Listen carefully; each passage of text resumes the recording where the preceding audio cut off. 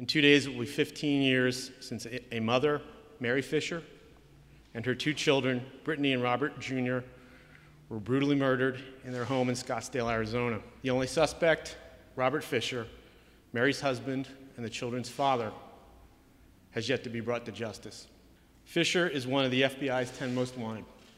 The FBI and the Scottsdale Police Department continue to work aggressively to locate and arrest Fisher. Towards this end, we have some new age-enhanced photos of Fisher. If you think you see or have seen Fisher, please call 1-800-CALL-FBI. Again, 1-800-CALL-FBI. Fisher is considered armed and dangerous, so do not approach him or try to apprehend him.